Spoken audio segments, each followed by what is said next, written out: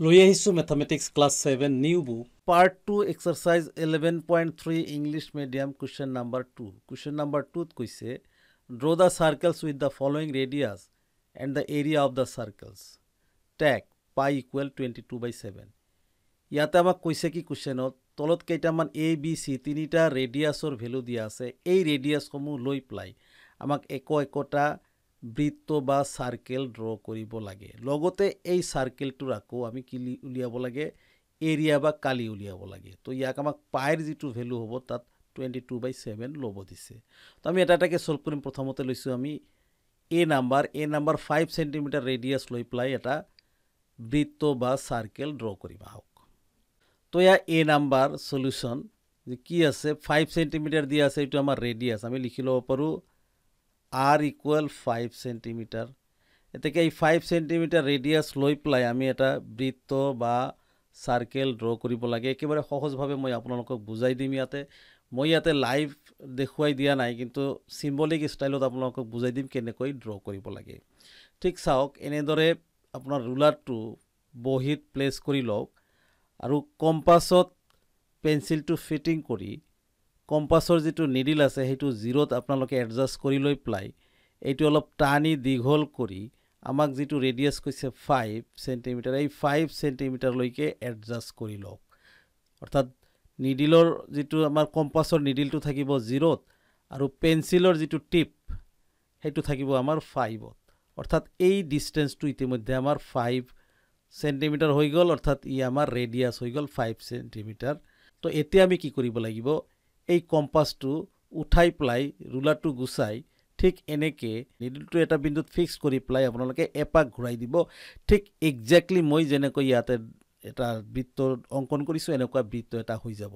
আৰু এই ইয়াৰ পৰা যেটো বিন্দু আছিল যত আপোনাৰ নিডলটো ফিক্সড হৈ আছিল তাৰ পৰা বৃত্তৰ সাইড লৈকে যেটো মেজাৰমেন্ট হ'ব এটো জুখি চাব পাৰে জুখি চোৱাৰ দৰকাৰ নাই যেটো ৰেডিয়াছ ইয়াতে লৈছে 5 cm সেই 5 cm ইয়াতে হৈ যাব আপোনালোকে এটো লিখি দিব পাৰে তো এইখিনি কাম আমাৰ হৈ গল যে আমি বৃত্তটো অঙ্কন কৰিলু এনেকৈ নিশ্চয় বুজি পাইছে তো এতিয়া আমাক সেকেন্ড যেটো স্টেপস কৈছে যে এই 5 cm ৰেডিয়াছ লৈ প্লাই এই বৃত্তটোৰ আমাৰ এৰিয়া উলিয়াব লাগে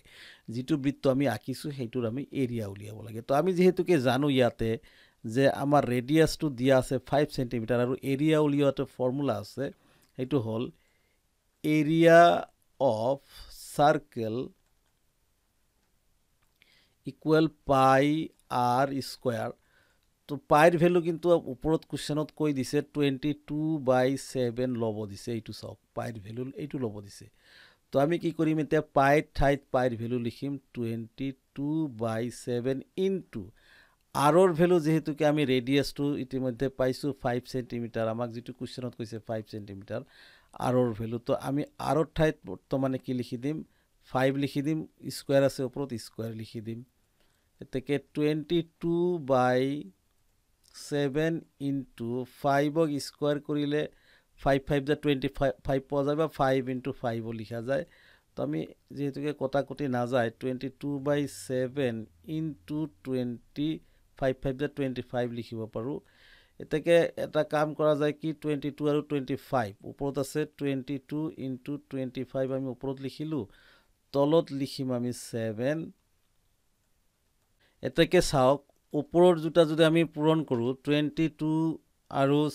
25 আমি পূৰণ কৰিলে উত্তৰটো কিমান পাও পূৰণটো কৰি লব 550 পোৱা যাব মই পূৰণটো কৰি লৈছো ইতিমধ্যে হয়তো মোৰ মিস্টেক হৈ যাব পাৰে আপোনালোকে পূৰণটো কৰি লব আৰু আমি ডিভাইড কৰিব লাগিব 7 এদি এতেকে এটো কিন্তু আমাৰ যেহেতুকে এৰিয়া উলিয়াইছো এটা কথা মনত ৰাখিব সেন্টিমিটাৰ স্কয়াৰ আমি লিখি দিব লাগে এবাৰ ইয়াতে লিখিলো এবাৰ ফাইনালি এতেকে 7 এ যদি 550 7 এদি ডিভাইড কৰিলে আমি কিমান পাও উত্তৰটো 78.57 সেন্টিমিটাৰ স্কয়াৰ বা স্কয়াৰ সেন্টিমিটাৰ যেহেতুকে আমাৰ কিতাবত বৰ্তমানে এইটো হিচাপতে লিখি দিছে স্কয়ার সেন্টিমিটার আমি এনেকৈ লিখিম তো এই 78.57 স্কয়ার সেন্টিমিটার হল আমাৰ যেটো বৃত্ত আমি অঙ্কন কৰিছো এইটো বৃত্তৰ এৰিয়া অলৰাইট তো নিশ্চয় বুজি পাইছে এইখিনিতে আমি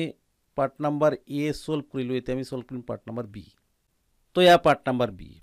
বি কি কৈছে যেটো ৰেডিয়াছ দি আছে 4.6 cm এইটো লৈ প্লে আমি বৃত্ত অঙ্কন কৰিব লাগে ঠিক আগৰ দৰে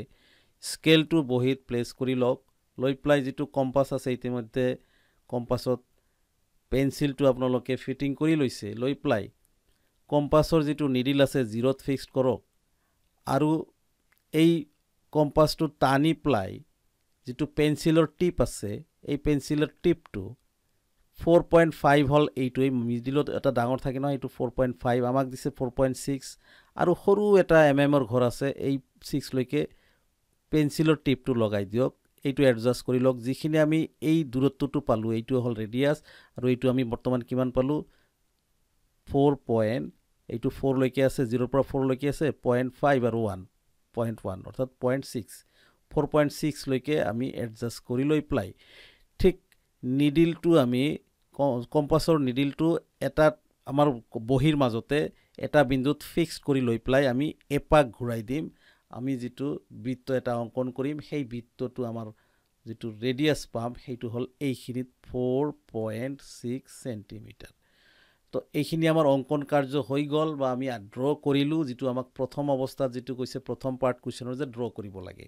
4.6 সেন্টিমিটাৰ ৰেডিয়াস লৈ প্লাই এইটো ৰেডিয়াস হৈ গৈছে 4.6 সেন্টিমিটাৰ এই ৰেডিয়াস লৈ প্লাই আমি এটা বৃত্ত অঙ্কন কৰিলো এতে এই বৃত্তটোৰ আমাক এৰিয়া বা কালি উলিয়াব দিছে অলৰাইট তো এৰিয়া বা কালি উলিয়াৰ ফৰ্মুলাটো নিশ্চয় জানে যে এৰিয়া অফ সাৰ্কেল ইকুয়াল কিমান আছে কি আছে আমাৰ পাই r স্কয়াৰ পাইৰ ভ্যালু আমাক 22/7 লব দিছে আমি ললো ইনটু আমাৰ কোশ্চেনত যেটো r ৰ ভ্যালু দিয়া আছে এইটো 4.6 ৰ ওপৰত আমাৰ স্কয়াৰ দিব লাগিব অৰ্থাৎ 22/7 ইনটু 4.6 ইনটু 4.6 দুবাৰ আমি মাল্টিপ্লাই কৰিব পাৰো এতেকে 22 ইনটু এই 4.6 আৰু 4.6 এই দুটা যদি পূৰণ কৰো আমি কিমান পাও এইটো পূৰণ কৰি বহুৱাই দিম ইয়াতে 21.16 ডিভাইডেড বাই তলত এটা 7 আছে 7 টো বহুৱাই দিয়ক এতেকে ফাইনালি 22 আৰু 21.6 এই দুটা পূৰণ কৰিব লাগিব পূৰণটো মই ইতিমধ্যে কৰি থৈছো সেইখিনি আপোনালোকে নিজে এবাৰ কৰি ল'ব এইটো পূৰণ 22 ৰ লগত 21.16 মাল্টিপ্লাই কৰিলে আমি কিমান পাও 465.52 অৰ্থাৎ পয়েন্টৰ দুটা ডিজিট পিছত পয়েন্ট আছে দুই ঘৰ পিছত পয়েন্ট হ'ব তলত আছে 7 এটাকে আমি কি কৰিব লাগিব এই 465.52 ক আমি 7 এদি ডিভাইড কৰিব লাগিব ডিভাইডটো আপোনালোকে পূৰণ আৰু ডিভাইডটো এবাৰ নিজে নিজে আপোনালোকে কৰি ল'ব পাৰে মোৰ মিস্টেক হৈ থাকিব পাৰে অলৰাইট মই চেষ্টা কৰিছো যাতে মিস্টেক নহয় তথাপি কেতিয়াবা হৈ যায় তো আমি 7 এ যদি ডিভাইড কৰো 7 6 যা 42 হয় আমাৰ ইয়াতে 6 আছে 6 ৰ পৰা 2 মাইনাস কৰিলে আমি 4 পাও 5 এটা নামিব 45 7 আকৌ 6 যা 45 47 6 যা 42 5 ৰ পৰা 2 মাইনাস কৰিলে 3 হয় ইয়াতে আমাৰ পয়েন্ট আছে পয়েন্টৰ কাৰণে 5 টো তলত নমাব নোৱাৰো পয়েন্টটো ওপৰত দিয়া লগে লগে আমাৰ এই 5 টো তলত আহি যাব 5 7 যা কিমান হৈ গল আমাৰ 7 5 যা 35 হল মাইনাস কৰিলে 0 2 আছে 2 তলত নামে অৱশ্যে আমাৰ পয়েন্ট কি হৈছে বহুত সৰু হৈ আছে এটো গতিকে এটো আমি উত্তৰটো লিখিব পাৰো therefore কিমান আছে 66.5 আৰু পয়েন্টৰ পিছত এটা ডিজিট ৰাখিব পাৰো বা দুটাও ডিজিট ৰাখিব পাৰো 0 লিখিব পাৰো আমাৰ এটো কি আছে সেন্টিমিটাৰ আছে গতিকে আমি ফাইনালি সেন্টিমিটাৰ স্কয়াৰ লিখিব লাগিব অলৰাইট বা স্কয়াৰ সেন্টিমিটাৰও লিখা যায় দুটাৰ যিকোনো এটা লিখিলে হল তো এইখিনিত আমি বি নাম্বাৰ পাৰ্ট সলভ কৰিলো এতিয়া আমি সলভ কৰিম পাৰ্ট নাম্বাৰ সি এইখিনিতে সৰু এটি অনুৰোধ জনাব বিচাৰিছো প্লিজ ভিডিওটিত এটি লাইক কৰি আমাক উৎসাহিত কৰাৰ লগতে পৰৱৰ্তী ভিডিওসমূহ নিয়মীয়াকৈ পাবলৈ যদি আপুনি এতিয়াও চেনেলটো সাবস্ক্ৰাইব কৰা নাই প্লিজ সাবস্ক্ৰাইব কৰি আমাৰ লগত থাকক আহক সলভ কৰিছো নেক্সট তো ইয়া পাৰ্ট নাম্বাৰ সি 5.5 মিটাৰ দিয়া আছে আৰু 5.5 মিটাৰ দৈৰ্ঘ্যৰ ৰেডিয়াস লৈ প্লাই আমি বৃত্ত অঙ্কন কৰিব লাগে যেটো কেতিয়াও সম্ভৱ নহয় জেনাৰেলি বা লজিক্যালি যদি ভবা যায় 5.5 মিটাৰটো এটা মিস্টেক হৈ আছে ইয়াতে আমাৰ সেন্টিমিটাৰ 5.5 সেন্টিমিটাৰ হৈ হ'ব লাগে এটো r ৰ ভ্যালু কাৰণটো হৈছে যে 5.5 মিটাৰ যেটো দৈৰ্ঘ্য আছে এটো আমি যেটো ৰুমত বহি আছো সেই ৰুমতকৈ হয়তো বহুত বেছি দীঘল আৰু ইমান দীঘল এই কম্পাস আৰু স্কেলেদি জোখ লোৱাটো অসম্ভৱ গতিকে 5.5 সেন্টিমিটাৰ হ'ব লাগে ঠিক আছে তো এতিয়া চাওক আমাক কি কৈছে আমি কি কৰিব লাগে আমি ৰুলাৰটো আমাৰ বহিত প্ৰথমতে এনেকৈ বহুৱাই লৈ প্লাই আমাৰ যেটো কম্পাস আছে কম্পাসৰ নিডলটো আমি 0ত ফিক্সড কৰি কম্পাসটো টানি দীঘল কৰি 5 হল আমাৰ যিমান সেন্টিমিটাৰ লৈকে আছে তাৰ পিছত মিডিলত আছে এটা অলপ ডাঙৰকে আছে এটো হল 5.5 তো 0ৰ পৰা 5.5 লৈকে এই দূৰত্বটো আপোনালোকে কি কৰি ল'ব লাগিব এডজাস্ট কৰি ল'ব লাগিব বা বনাই ল'ব লাগিব এইখিনি দূৰত্ব বৰ্তমান 5.5 সেন্টিমিটাৰ অলৰাইট তো এইখিনি লৈ প্লাই কোনো লৰচৰ নকৰাকে স্কেলটো গুছাই দি যিকোনো বহিৰ মাজতে ঠিক মিডিলত আমি কি কৰিম এই নিডলটো এনেকৈ ফিক্স কৰিম ঠিক এনেকুৱা ফিক্সড কৰি দি প্লাই অলপ ভালকে হেসাই দিব যাতে উঠি না যায় উঠি গলে কিন্তু খেলিমেলি হৈ যায় হিসাববোৰ তো আমি প্ৰথমতে নিডলটোক বহিত এটা বিন্দুত ফিক্স কৰি লৈ প্লাই আমি এপাক বঢ়িয়াকে এপাক মাৰি দিম ঠিক এনেকুৱা এটা সাৰ্কেল ড্ৰ হৈ যাব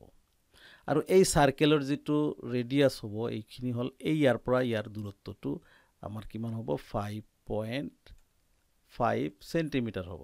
অলৰাইট তো এইখিনি কাম আমাৰ হৈ গল মই যেহেতু যদিও মই লাইভ দেখুৱাই দিয়া নাই কেনেকৈ ড্ৰ কৰিব লাগে কিন্তু সিম্বলিক ভাৱে মই ইয়াতে বুজাই দিছো আপোনালোকে বঢ়িয়াকে নিজে ড্ৰ কৰিব পাৰিব মোৰ ইয়াতে অলপ অসুবিধা হৈ আছে লাইভ শো কৰাটো গতিকে এই প্ৰসেছত মই দেখুৱাই দিলো কিন্তু আপোনালোকে ড্ৰ কৰি ল'ব অলৰাইট তো এতিয়া সেকেন্ড যেটো পাৰ্ট আছে আমাৰ কি কৈছে এই 5.5 সেন্টিমিটাৰ লৈ প্লাই আমি ৰেডিয়াস লৈ প্লাই এই বৃত্ত বা সাৰ্কেলৰ এৰিয়া বা কালি উলিয়াব লাগে নিশ্চয় বুজি পাইছে ইতিমধ্যে কৰিছো দুটামান তো আমি ইয়াতে কি কৰিম since